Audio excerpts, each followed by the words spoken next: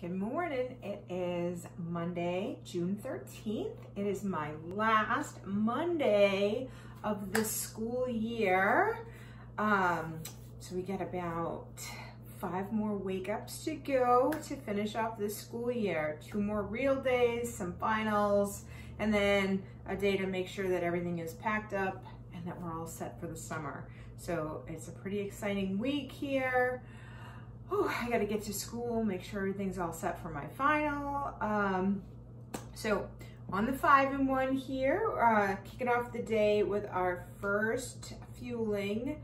I blended up the vanilla shake with some dark roast iced coffee and a couple of handfuls of ice. So here is my first shake of the day, my first fueling of the day.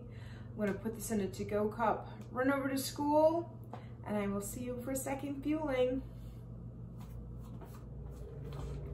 Just had my students from my first period class on B day, and it is the last time I will see them this year, I think. So that was kind of emotional and kind of cool as like a nice milestone going on this year.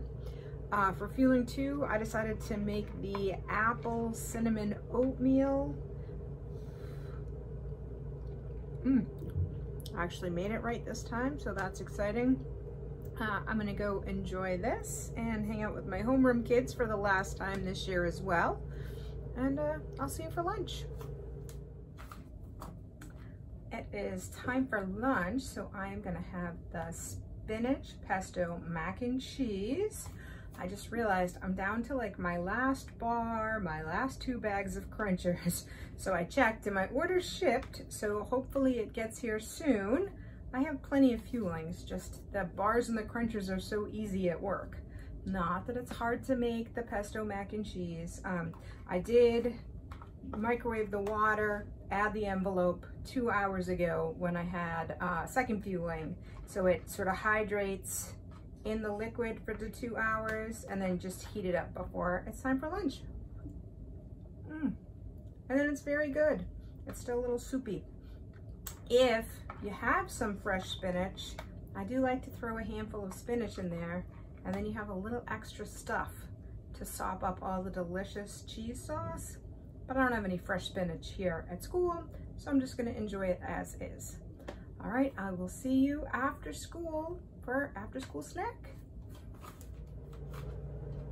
That is the last B day we're gonna have for the rest of the year. So that is amazing and a little bit sad. Here is our after school snack. I had some iced decaf coffee, blended that up with the chocolate shake. So that's delicious. It's a little chilly in the building due to a little too much air conditioning, but I'm pretty sure it's gorgeous outside. So I'm looking forward to getting outside, getting some steps in. So hopefully I will get all my steps in before I see you for the Lean and Green. I got outside, I maxed my steps, so I'm at 10,000 steps, so that's very exciting.